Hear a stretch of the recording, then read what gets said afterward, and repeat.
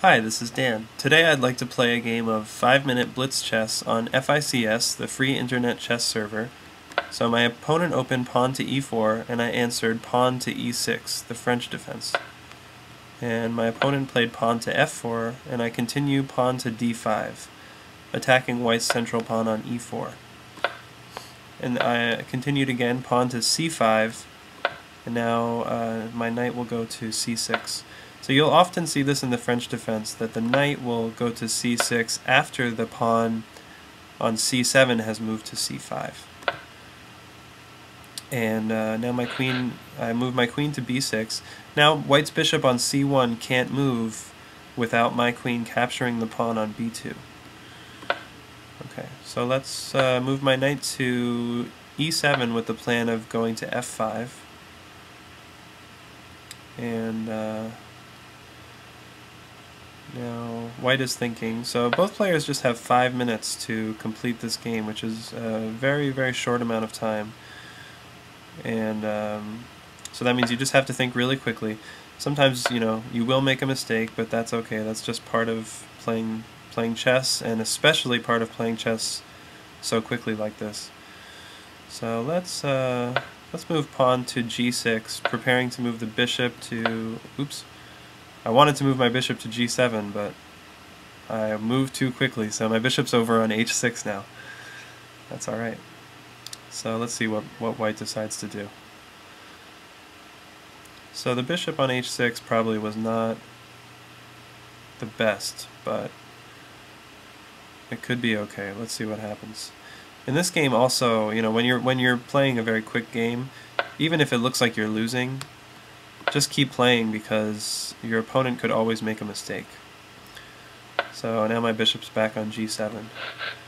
So let's castle, and then think about where to go from here. Okay, so queen goes there. So let's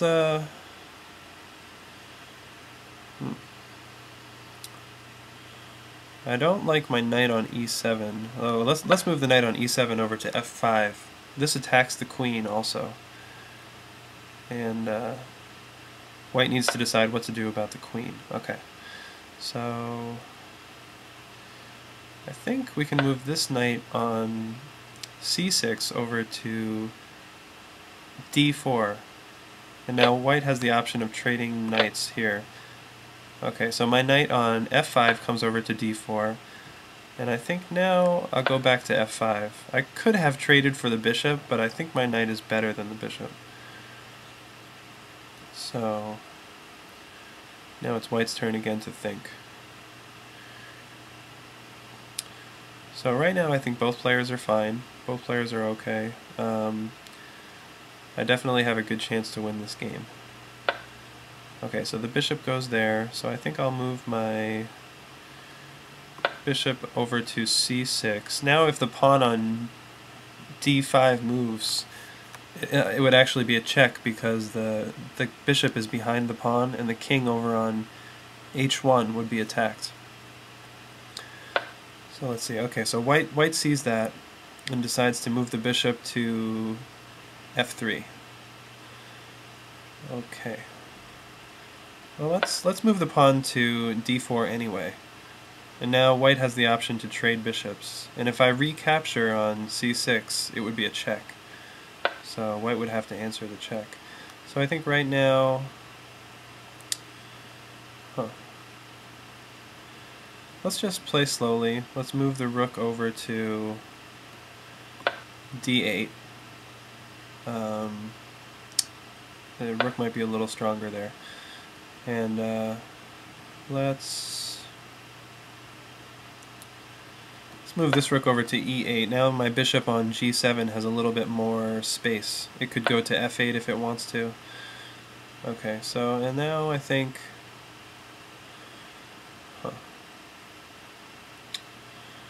let's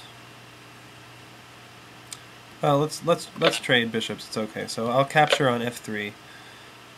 And then the queen will recapture, okay. And then let's attack the queen by playing knight to h4 and see where white decides to go with the queen. So the queen goes back. I'll bring my knight back. And let's see if white decides to move the queen or move a different piece. Okay, so the knight goes over to e4.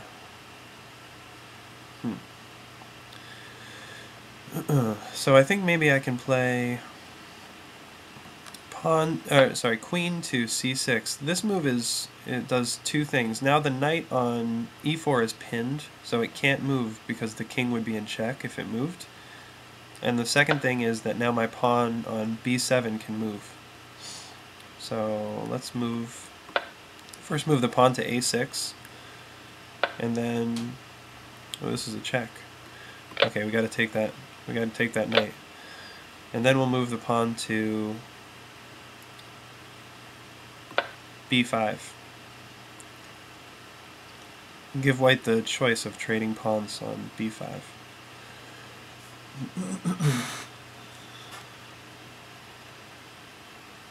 Okay.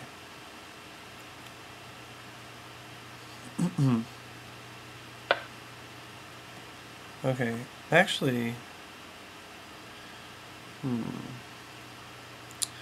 okay, so let's close the position. Let's move the pawn to b4, and now the bishop on d2 for white is a little bit weaker because of that move. And let's play pawn to a5. So white's bishop is not so great right now. So I probably don't want to trade the bishop. I think I'll just continue to... what I really want to do is find a way to use my rooks. So maybe if I move this rook over to a8 and then push the pawn to a4.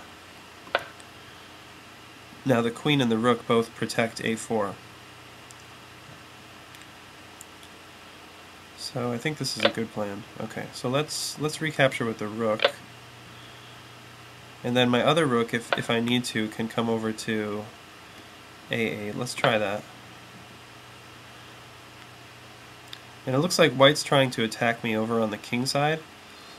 So actually I may do well to trade some pieces over there, I'm not sure. But first, I think I will... Well, let's play this move, pawn to b3. And see how white decides to answer. White can't capture the pawn because then my rook would take white's rook with check.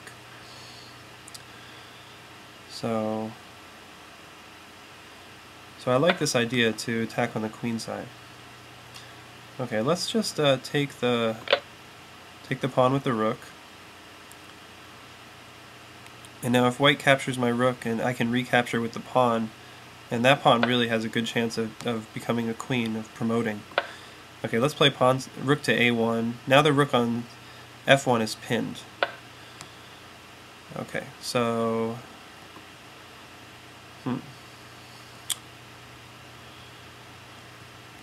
Let's take the rook. And now let's see how white wants to recapture. If the queen leaves to capture the rook, then I could have captured the bishop with my knight. So I think right now I can check on a1. Okay. And let's see, what's my plan? Now it looks like this pawn is really strong on b2, so let's see if I can get a new queen. So white is down to just 32 seconds. Really? Okay. So we get a queen. So does white have a plan here to attack? Okay. So I think it looks like the move would be queen to e1, and actually that's a checkmate. So I was able to win that game, and you can see when you play these fast games you have to think really quickly. So luckily I didn't make any big mistakes in that game, and I was able to find a checkmate at the end. So anyway, I hope you enjoyed watching, and I'll share another video very soon. Thank you very much.